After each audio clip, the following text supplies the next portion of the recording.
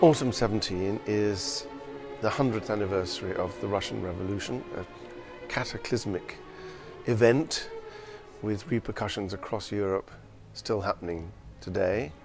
So our season is a commemoration of that anniversary, and we're presenting 3 central Russian works as an investigation of Russian culture.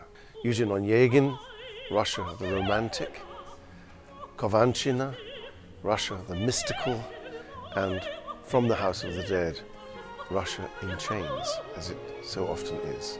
I think the audience can really expect music which is speaking about real stories, real life, through Mussorgsky and Janacek. They managed to bring a new language to the opera world.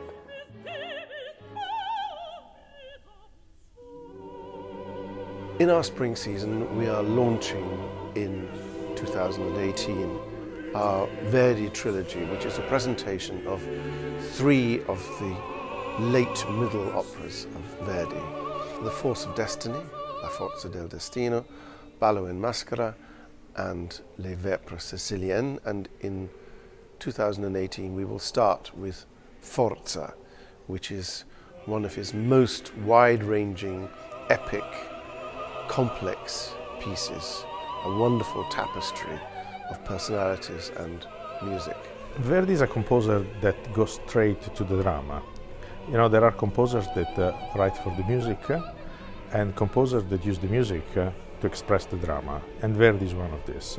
La Forza del Destino is the only major Italian opera that I have not conducted. So I'm also very happy that I will do this, my debut, with the company. Alongside Verdi, we have Don Giovanni and Tosca, 2 wonderful pieces. So there was a lot of pleasure to be had in our spring season.